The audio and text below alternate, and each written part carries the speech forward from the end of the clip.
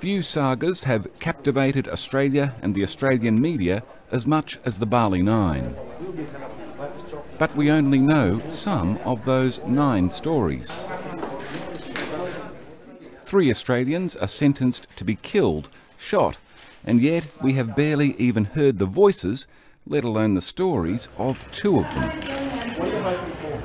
Tonight, Myuran Sukumaran and Andrew Chan speak at length for the first time about their crime, their lives, and their impending death sentence.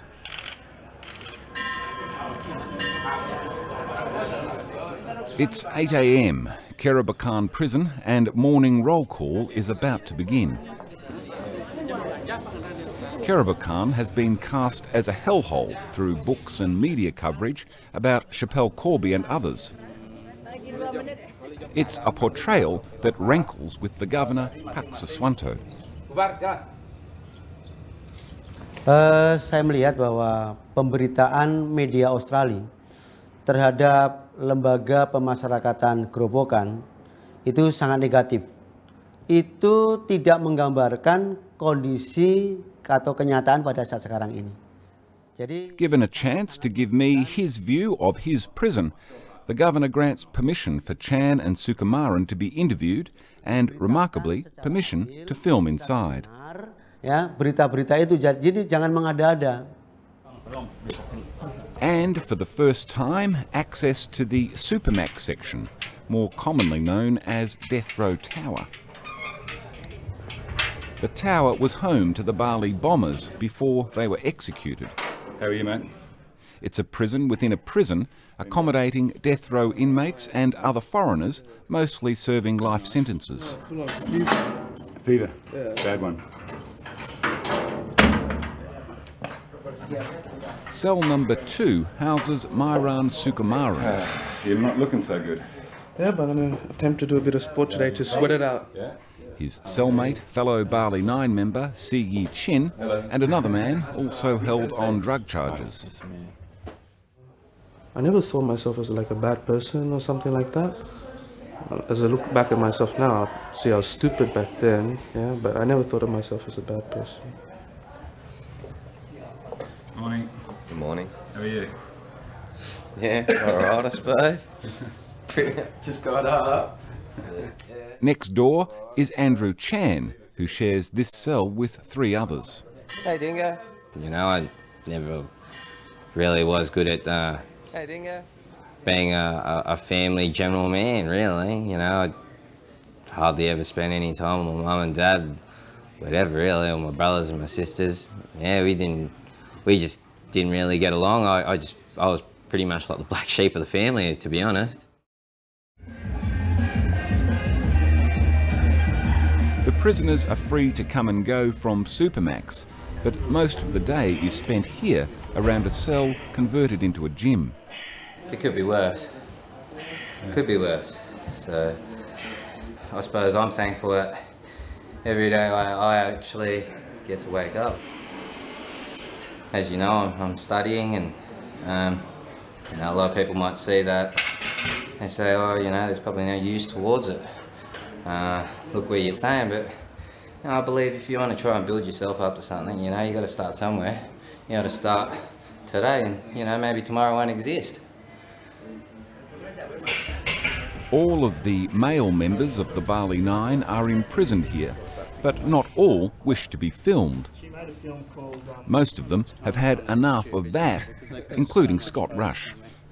You have been the focus guy. It's odd, like, you haven't had much attention. He's had heaps. And it's unfair.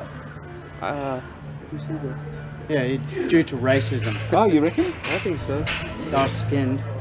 I think it's because they're easier to identify with. He's the real Australian, you think? Yeah, the white boy. Yeah. That's interesting. For better or worse, this yard is now home. If you want to see the garden, I made the whole garden. And Myuran has done his best to soften the vista of concrete and barbed wire. Like before, it's like all this, like barbed wire. Can you see that? Yeah. It's just like this. It's depressing to look at, yeah? Yeah. So then I asked if I can just put bamboo there to close it off. To shield it, and they said okay? Yeah. I tried to put these flowers inside here. Yeah. They're really cheap. They're like 5,000. Yeah. Which is like not even $1. Yeah. And then to just cheer it up a bit, huh? yeah. But there was no grass here. But then before I came here, there was another Indonesian prisoner who was in room 3. Yeah. He started to go out to the garden and start stealing little square plots of grass and then chop it up, and then we planted it there. And you did the whole yard then? Yeah. Cool. You done this before? Never. Yeah. And this tree I actually planted about 3 years ago. It was like little, and now it's like big. I wonder how big it's going to be when we can get out of here. To give a bit of shade for. How big it'll be, you think? Yeah. You'll cover the yard maybe. It can be tough on the inside, but in some ways even tougher for the families on the other side of the wire.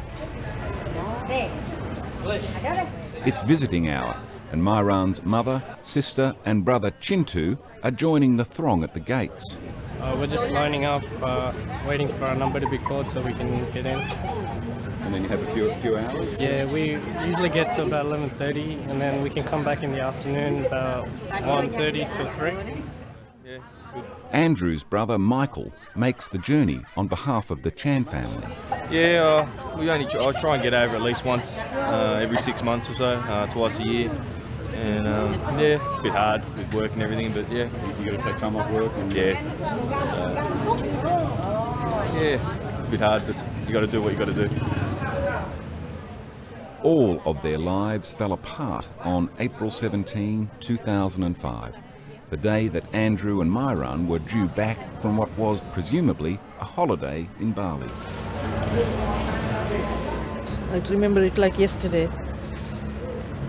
I was expecting him to come home, and he didn't, he wasn't there, and I was wondering why he's late. I thought his plane was delayed, and I was actually waiting for him outside, and walking up and down, just, wondering why he hasn't come home yet.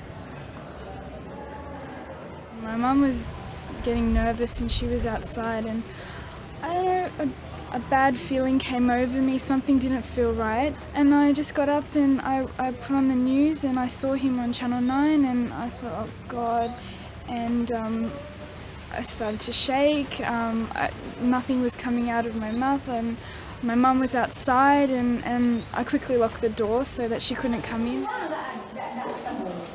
So after knocking and knocking and knocking, she came, opened the door, and she was trying to tell me that she saw Mayu in the news and something happened in Bali, but she couldn't get the words out. Mayu, Bali, arrested, and then that was, after that everything just kind of caved in pretty much.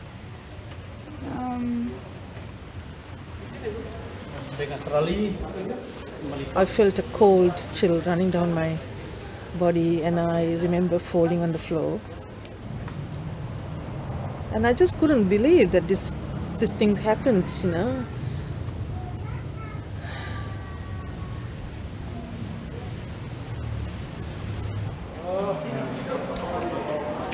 You don't think that you're going to get caught and a huge scandal like this is going to happen, and this is something like you would watch on TV, right? Yeah. Tell me the moment it became real. Tell me the moment when it went wrong. Yeah, I was in front of the Malasty Hotel and saw a huge bunch of men coming towards me, not wearing uniform. They were like undercover or something, sort of like frozen. I was like, "Wow, how? What's happened? Yeah, happened?" But, in your heart, though, this is the moment, presumably. Yeah, but it took me like, I think, a day or something to actually realize that I was, this is actually happening. I'm getting arrested. Yeah.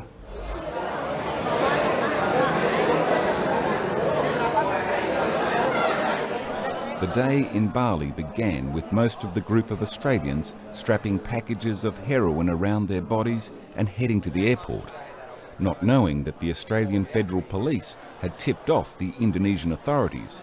They were walking into a well-set trap. I was confident. I was just like, okay, right. Where were you? I was in the airport. At the airport? At the airport, and yeah, I was confronted I was confronted by a few gentlemen. Can't exactly remember how many, but you realise at this point that something is going seriously wrong, at least. What do they say? Well, yeah. Look, you know, they didn't mention anything. You know, I just went, look, mate, I got a flight to catch. If you got nothing on me, I got to go home. See ya. They ended up detaining me, and that's probably where, you know, some seriousness of it really probably just sunk in. I'd actually finished work, gone and done some grocery shopping for dinner, and gotten a phone call from Mum, and she was hysterical. Left the groceries where they were and pretty much drove straight home to Mum and Dad's. Same thing as last night. You know, I've learned to realise my umbrella's my own best friend. That's not his. He'd always stick his nose in there, even though I turn around sometimes and go, it's none of your business. You know, I know that he only wanted to look out for me. I used to think he was a prick, but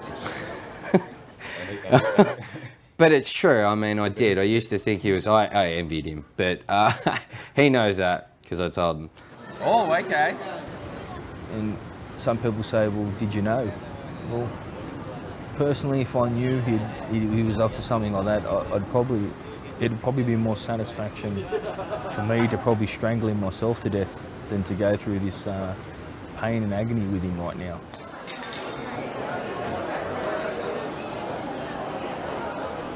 And what did you say to your mum? She'd worked particularly hard all her life. She was one of the breadwinner for your family. Yeah. She raised you, she worked, she educated you. Yeah. She was proud of you. Yeah.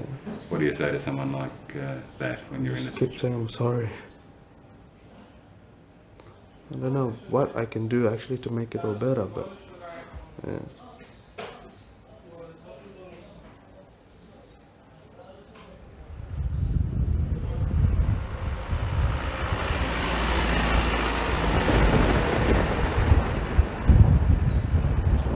Denpasar Airport, 2 a.m.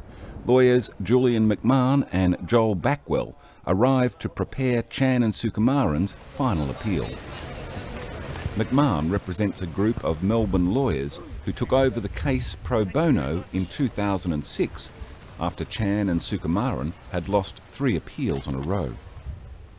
Well, it's the end of the road, really. They had 3 court cases in 2006. They lost them all, sentenced to death each time.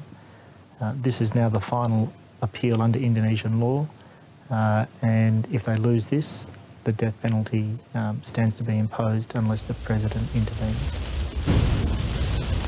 What that really means is you get taken out of your cell during the night, get taken out to a remote spot, tied to a post, firing squad, shot. And we have to change the judge's mind, and we have to change the President's mind. If we fail in that, they'll die.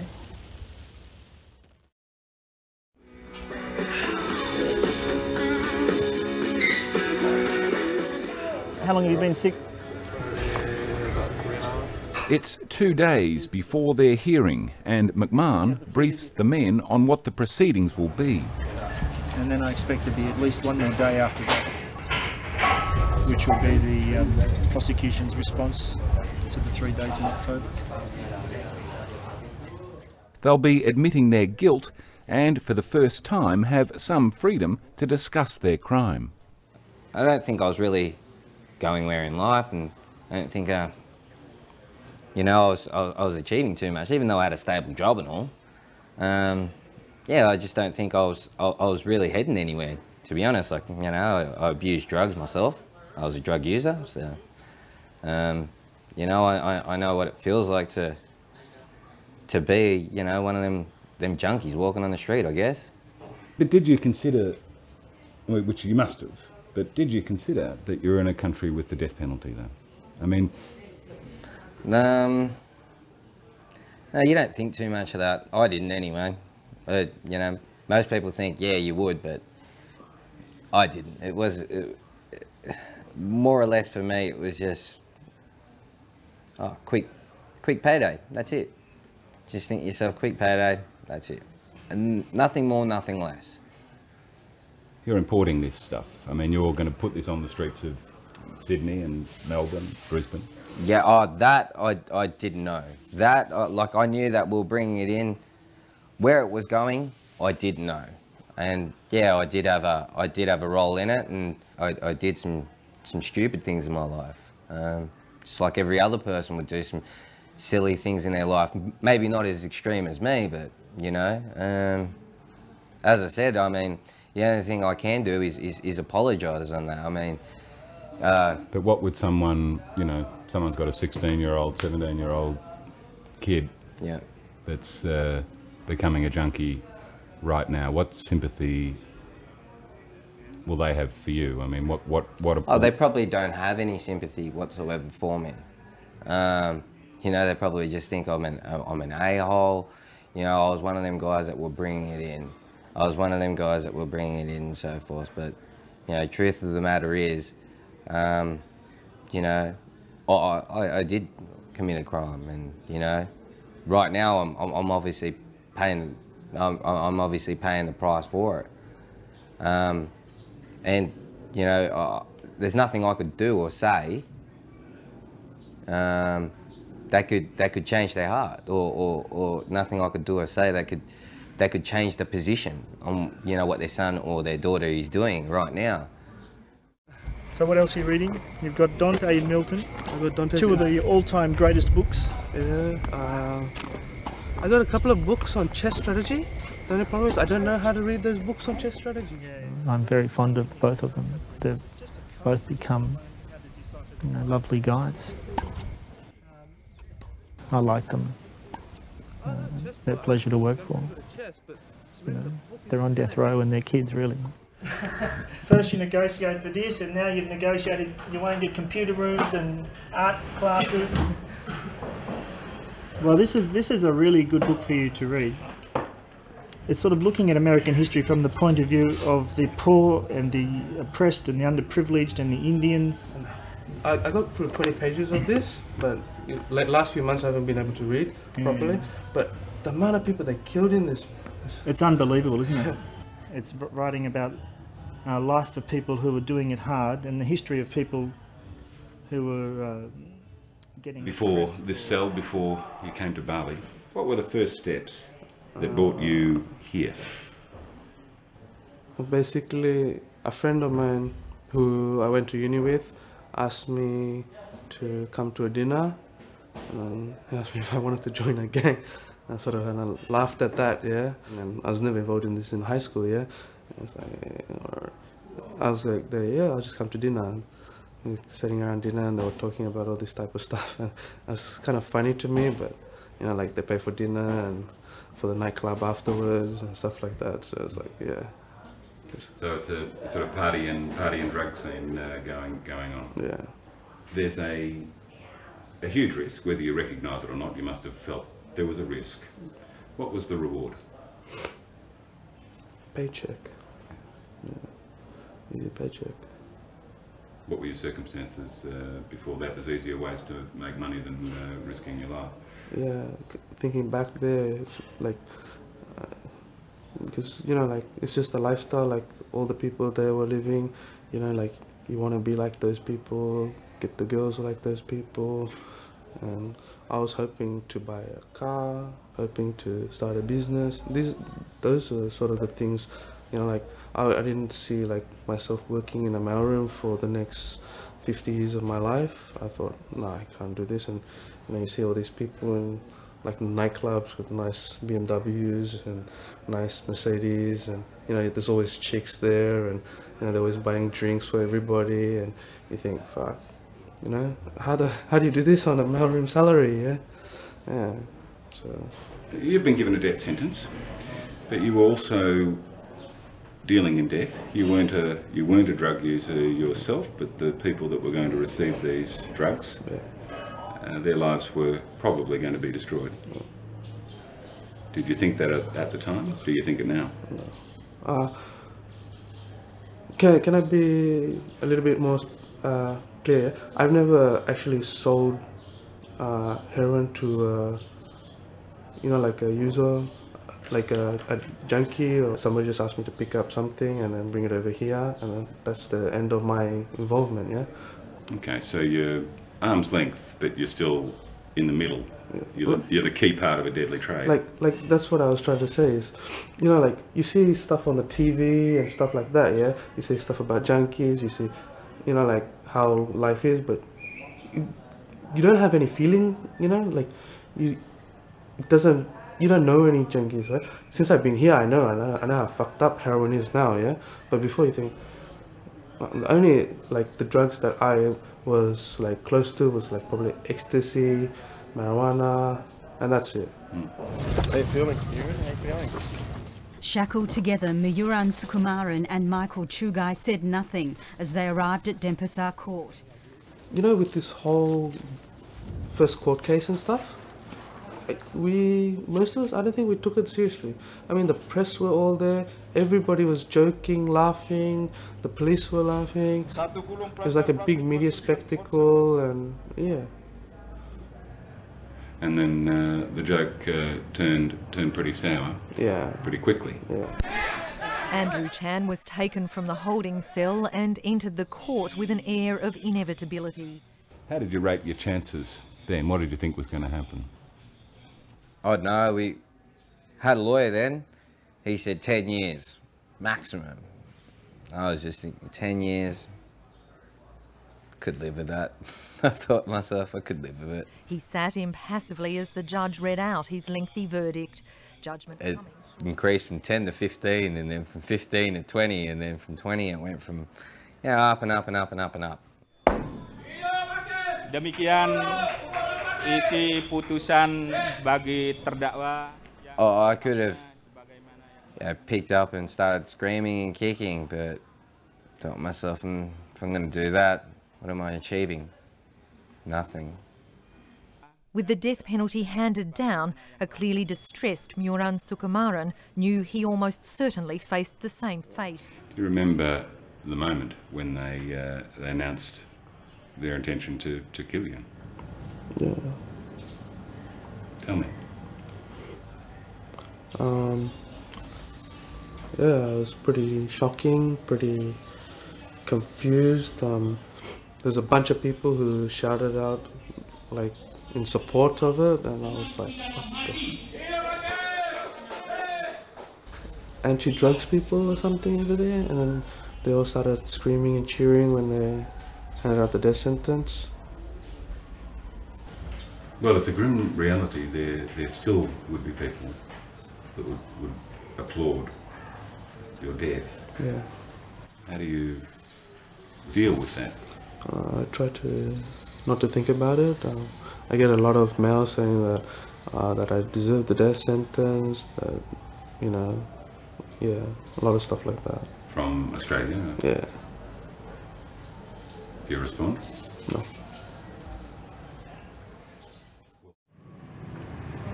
Well, I can certainly say that it would be a mistake to shoot them.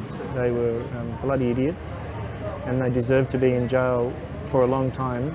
The question is, should they also deserve to be taken out and shot? Julian has asked that question before, They're decent young men. and it was answered brutally in the case of Australian Van Nguyen, arrested with drugs in Singapore. Mrs. Nguyen prayed in a chapel in the agonising time before her son was put to death.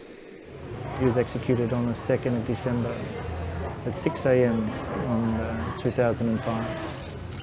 He is completely rehabilitated, completely reformed, completely focused on doing what is good, and now they're going to kill him.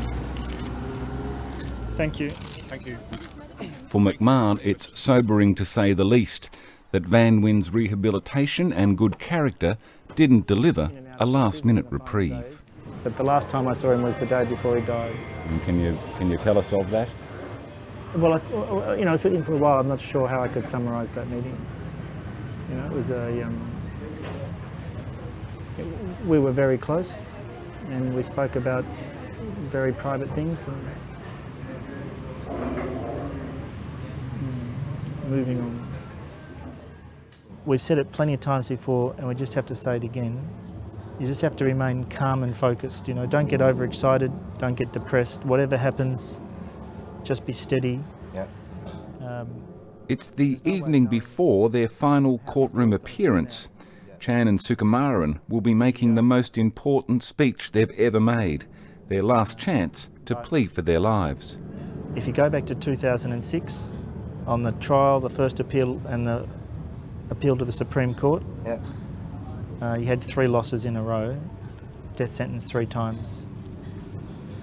So, just remain steady about it all. I know you are, but I don't want you to get, you know, too optimistic. And Grand final. Like a grand final? Like a grand final.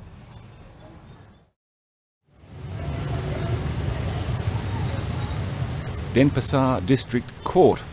The day has been set aside to hear the pleas of Chan and Sukumaran. In the night when you go to sleep, you know, the last thing in your mind before you fall asleep is, you know, when is my son going to come home? And as soon as I wake up in the morning, that's what I have, you know, that's what is in my mind. And it was hard for me to sort of go on day to day, like cooking and shopping and doing housework.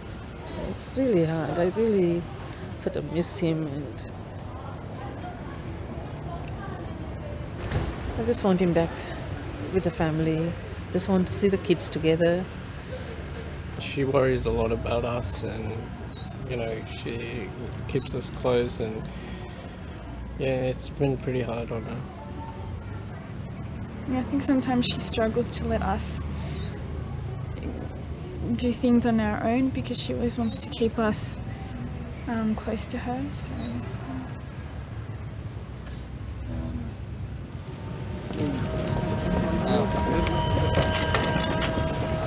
Sorry.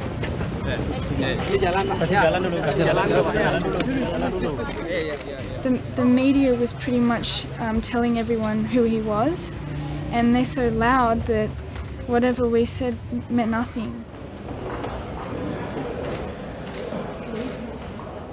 I feel like people have already judged Mayu and made a judgment about our family. My daughter was studying and she couldn't continue her studies. It was too much for her to handle, you know. She couldn't concentrate, and you know, the children sort of didn't go out much, and they still don't. We sort of kept to ourselves. You'd be shooting 2 young men who are genuinely sorry, who are teaching lots of other prisoners how to get a job when those other prisoners leave jail. You know, I ask rhetorically, why would you shoot them? Why would you shoot people like that? Emotionally, it's been a big roller coaster ride, you know, from what did we do wrong as a family, or, you know, what did mum and dad do wrong bringing him up? Where did he detour? Saya memohon maaf kepada masyarakat Indonesia. Saya juga mohon maaf kepada keluarga saya, dan saya menyadari bahwa perbuatan saya dulu telah mempermalukan dan menyiksa semua anggota keluarga saya. What would I do if it did happen? Most days I tend to just block it out. Jika saya diampunkan, saya berharap agar suatu hari saya dapat mempunyai keluarga sendiri dan bekerja sebagai pendeta agar saya dapat membimbing anak-anak muda. Saya masih dapat banyak menyumbangkan selama sisa hidup saya. There'll be no more words to be spoken in court by Chan and Sukumaran. All the talking now will be by their Indonesian counsel, Mulya Lubis, one of the most prominent lawyers in Indonesia.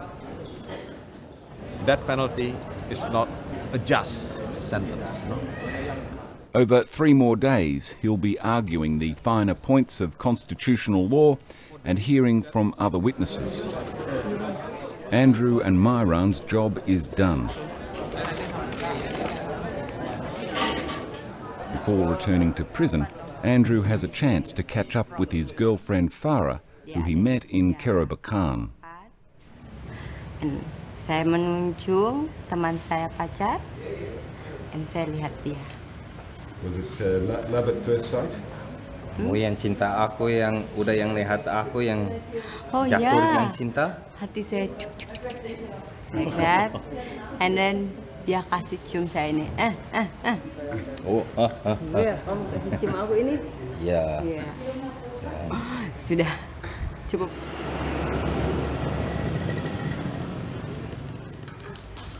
Welcome to Scott Ramsay's. Back at the prison, there's a cook-up going on in the cell of Bali Niner Matthew Norman, whose shared room also serves as the gym. What sauce are you gonna make though? Barbecue, honey, mustard. You can kick and scream, and at the end of the day you're still going to be here, so you might as well make the most of it. Just do what you can to pass the time. Hey! Scrappy! Scrappy! Go. So we will have a nice dinner in the visit area. You've got guests, have you? Yes, I have guests today. So 3 tables, 1 is booked. More than anyone, Matthew knows what it's like for Chan and Sukumaran to be staring down a death sentence. He was on one as well until commuted to life. There was a time when I was on the death penalty that I thought, what the fuck's the point? Then I realised that it doesn't matter what I do in here, it still affects my family. So I might as well be positive and healthy just for them, because whatever I do affects them, and sure we're fucked up, so you're trying to make the best of it for the family and stuff. But with a contribute fee of only you. Mayu and Andrew. I guess everyone's perspective of them back in Australia is what they've read through the media and all the tabloids. They're nice people, so to me they're just friends. 32 or 33, yeah, something like that. You're standing in front in a very bureaucratic, organised system, and someone steps up and says, and we're now going to kill you. How did you cope with that? It's made me look at it as a, hey, maybe one day I won't be able to get up. One day I won't, one day I possibly won't have the chance to get up. So it's put me on a different angle to look at things differently, Probably to cherish life a lot more than what I did. So where are we off to? Going down to the church service. Yeah. Andrew has become a practicing Christian, but doesn't wish to talk about it. He knows many are cynical about prison yard conversions. Yeah, it brings me a fair bit of comfort, and yeah. But much of his day is spent in prayer or religious study. Better in my mind.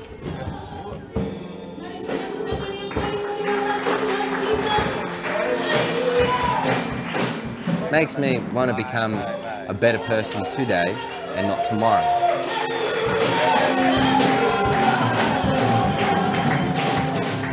I live every day as it comes. I live it though as my last. I'll make sure I've lived a good life. Shalom. That I'm happy with anyway, really. That's our English service, and generally I run worship with Anwar right there, the guy that's singing right there.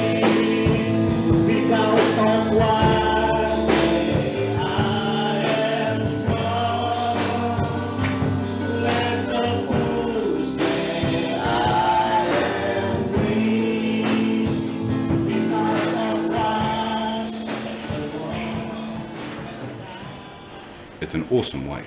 Do you consider this? Do you consider the death penalty that it may be imposed on you?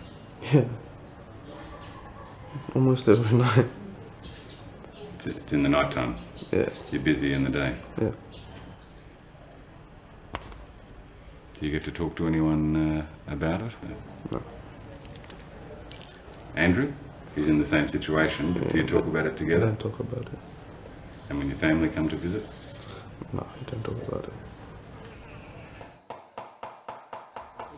For the past 18 months, Myran has thrown himself into creating activities and workshops at the prison. This is the art room. English classes, computer classes, and art sales that have funded, amongst other things, this screen print room. So obviously the prison can't afford to give you this sort of stuff. You have to be very creative. You have to be very entrepreneurial. Yeah. With other prisoners, he set up a small business selling T-shirts and artwork. Maybe not everybody will buy a painting, but most likely everybody will buy a T-shirt for a souvenir. You want to see some of the designs? Remember that painting? Did you see it?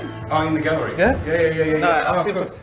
The clothing label, Kingpin, an ironic take on the tag he was given, with devastating outcome by the Australian media. What's the brand? Kingpin or Kingpin clothing. That's your name, Yeah. right? That's what they call me, Kingpin. That's what you were called in the media too, Yeah. right? You were the Kingpin. Yeah. And Andrew was the Godfather and I was the Kingpin. It was pretty funny. At first they called me the Enforcer. Right? Yeah, you were the tough one. You yeah, were the enforcer, martial arts expert. Yeah. I did three months of Brazilian Jiu-Jitsu training, and I became a martial arts expert. Here I am living with my parents still. Like, just how many godfathers do you know still live with their parents?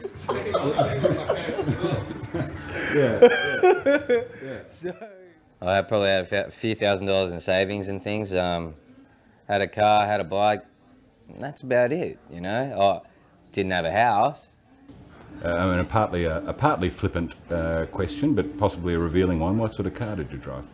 Oh, a 1991 Hyundai S Coupe. So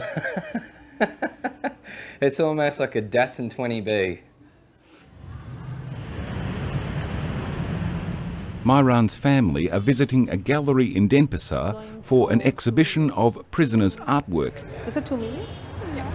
Very nice. And he even signed it. including many from Myran. He used to draw when he was younger. Yeah? Yeah. It's the first time in a week that I've seen Myran's sister Brintha smile. This painting, Mayu actually wanted to call it the Brady Bunch. That's Mayu. That's Renee. Time, Michael, Matthew, it's probably Scott. Are you showing something to your family as well? Is that part of it? Yeah, trying to do stuff that they could be proud of. And are they proud of you?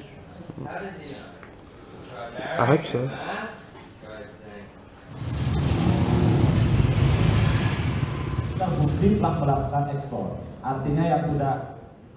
It's the second day of the hearing, a day for expert witnesses to be called, and all eyes turn when the governor of the prison, Pak Siswanto, enters the court.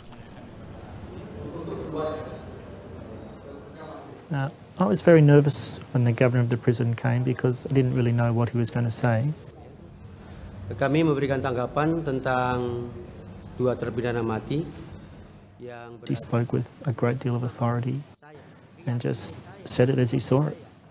Yang bersangkutan selama berada di lembaga pemasyarakatan sudah menunjukkan perilaku yang baik.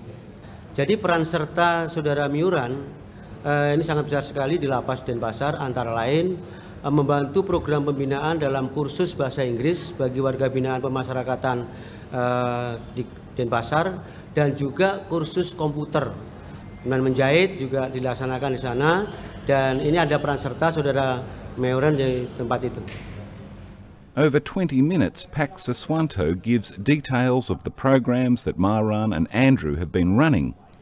Ya, saya merasakan sebagai pimpinan lembaga pemasyarakatan sangat merasakan bahwa itu sangat besar sekali pengaruhnya. Tells how organising those programs have improved them and, more importantly, given others a chance to follow the same path. Yang bersangkutan dijatuhi pidana mati.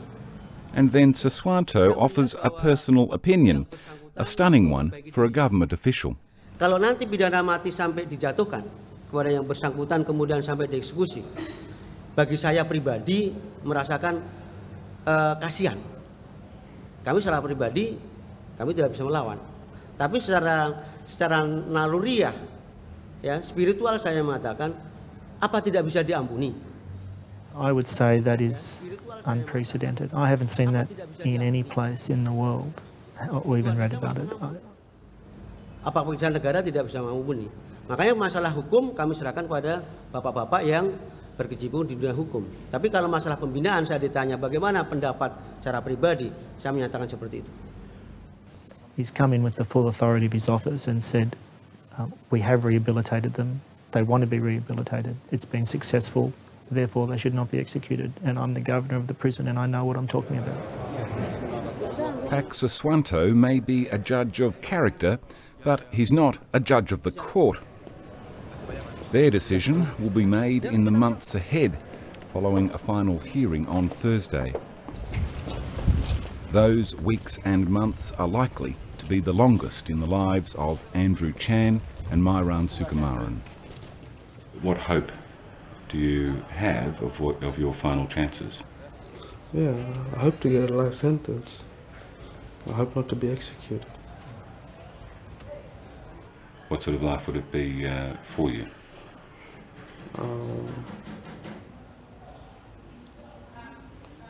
It'll be a life. Better than no life? Yeah.